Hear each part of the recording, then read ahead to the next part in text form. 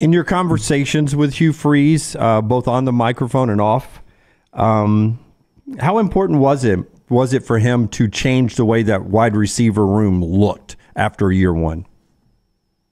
Oh, I mean, it's huge. I mean, I remember him talking last year about the receiver position, especially in the SEC. I mean, the margin to get open, to really create separation against SEC corners is hard. Even the great ones, like there's just not a lot.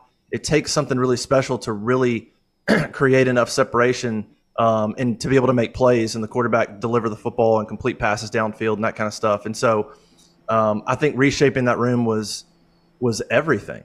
Cam Coleman's a big part of that. Robert Lewis from Georgia State's a guy that can get open. Perry Thompson, who's not there yet, will arrive in the summer, is a big physical target.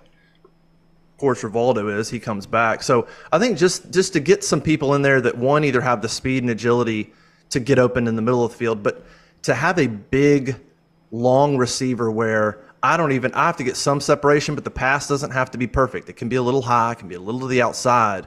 But somebody like Cam Coleman or Perry Thompson can make a tough catch in traffic is everything in the SEC. Man, it's huge, especially if you're not going to have, if you don't have a top 10 quarterback or an offensive line that's the best offensive line in the country. Like, you got to create advantages, and having those big receivers is just massive in the SEC. And hopefully that's what Cam Coleman is. So it doesn't have to be a pinpoint perfect pass every time.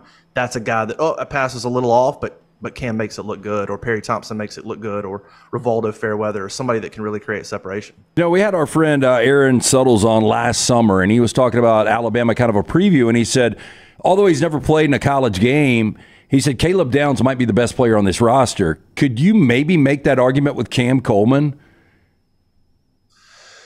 Yeah, I actually thought about that yesterday. I was sort of listing out maybe the top 20, 25 players on the roster, and I was like, where do you put Cam? I don't know that I could put him up there yet, but after a game or two, that could change. Like, we could go, okay, this dude's everything he showed in high school. It's translating over, and he's an absolute impact player.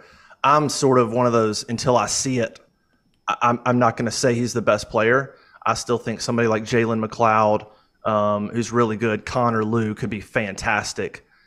He could be one of the best players. So I think Coleman's up there, though. I think he's going to – I think by the middle of the season, you could look at it and go, is he the absolute best player?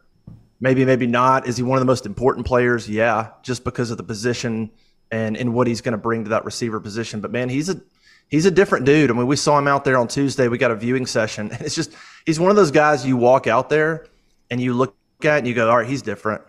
I don't even need to see a lot. You just, his height, his build, the way he moves, and you immediately see he's different. And then, of course, you saw what he did in high school. So I wouldn't say he's the best player yet. He just started. But by the middle of the season, could we look out there and say Cam Coleman's the best player on the team? Would that shock me? No, wouldn't shock me.